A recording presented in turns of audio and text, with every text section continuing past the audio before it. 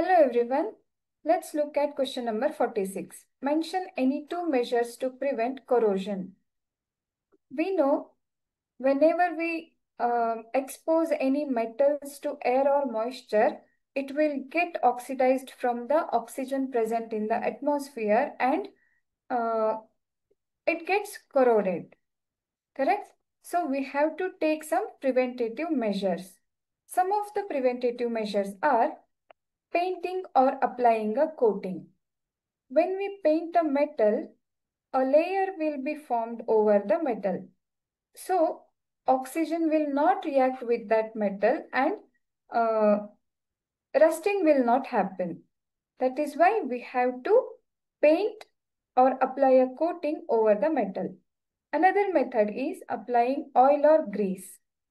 This also forms a protective layer and we can prevent the metal getting rusted.